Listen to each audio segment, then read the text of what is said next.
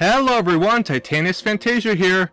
Regular Show is a series that ran on Cartoon Network from 2009 to 2017 about a blue jay and a raccoon that did things that were not at all regular. The series was so popular that TBS wanted California-based creator J.G. Quintel to create a new series that is much more adult than Regular Show ever was. Although Regular Show did have a bunch of innuendos, Close Enough is full frontal in its adult-centric humor. Now you may be wondering why I started this video with Regular Show when we were talking about Close Enough. Well, Quintel's current series has a similar style as its predecessor sister show, and the advertising for the third season of Close Enough heavily links the two together. The trailer even refers to Close Enough as a regular show with characters doing regular things. It really feels like Warner Bros. Wants to capitalize on the kids/teenagers that watch Regular Show growing up, like how Viacom tries to lure people into their streaming service with an adult version of iCarly, another show that aired around the same time as Regular Show. To be upfront, I have not seen a lot of Regular Show, but I have seen all 16 episodes of Close Enough, and I do enjoy the show a lot. It's one of the most bizarre things you will ever see on TV, but it's also extremely relatable for young adults. So the show does seem like J.G. Quintel's self-insert fantasy fiction, as Josh looks exactly like him,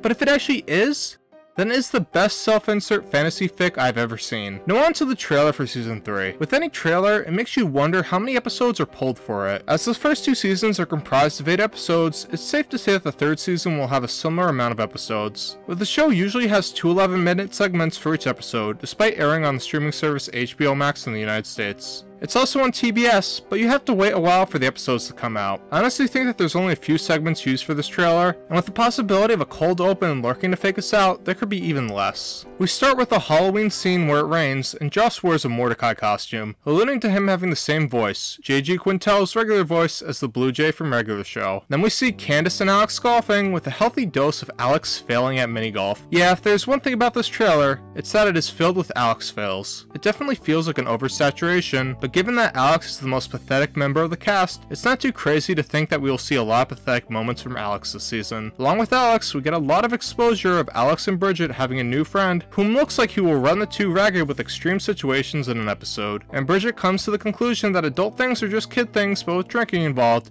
which probably seems like a better definition for teenage things, but whom am I to question Bridgette? Surprisingly, we get a clip of Randy, but not one with Pearl in this trailer. Randy is still shirtless, and it makes me wonder how he has a farmer's tan when he's never wore a short. It's one of the irregular things about this show. Here he goes rock climbing for some reason, and maybe he's having some male-on-male bonding time. Considering that he's a mama's boy in the series, it would be nice to see more of him outside the duplex. The trailer ends with a big volcano scene, which looks like the kids at Candice's school made a giant papier-mâché volcano. It's crazy, but for Close Enough, it's a regular occurrence. The main gotcha part of Close Enough is that the episode will inevitably take you to strange supernatural places that will warp your experience faster than you can say salsa verde. While the trailer shows almost 2 minutes of footage, it can actually all be packed into one segment with all the crazy twists and turns the show can make. The oddest moment about this trailer was Bridgette having a big brain and battling someone with a big brain. It reminded me of the Jimmy Neutron episode where Sheen's head grew to ginormous proportions.